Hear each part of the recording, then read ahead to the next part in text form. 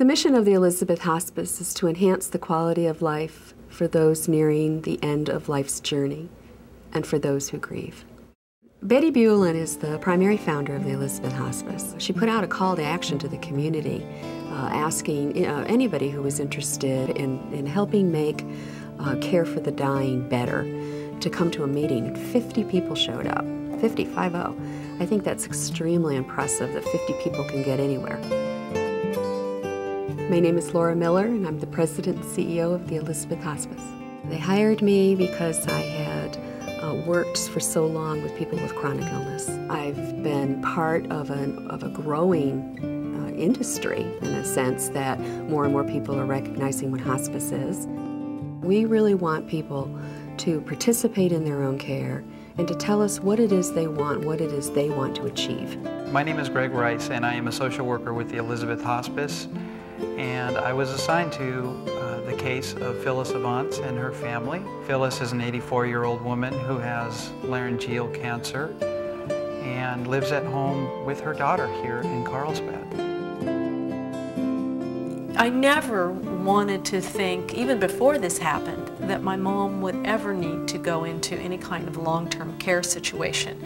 And yet when this happened, the level of care she needed was so intense.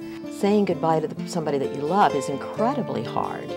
I think a lot of trust has developed on Phyllis's part, and as well as Phyllis's family, as they've kind of led us into that very intimate space at this time in their lives.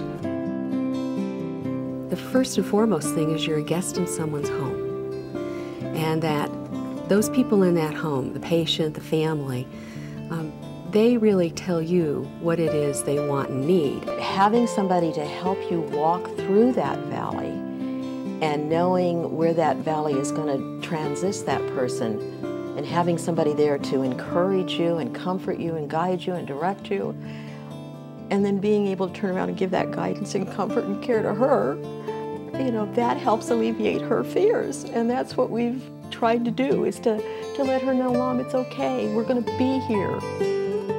I believe that it's the best way for families to support a loved one who is going through this final phase of their own life.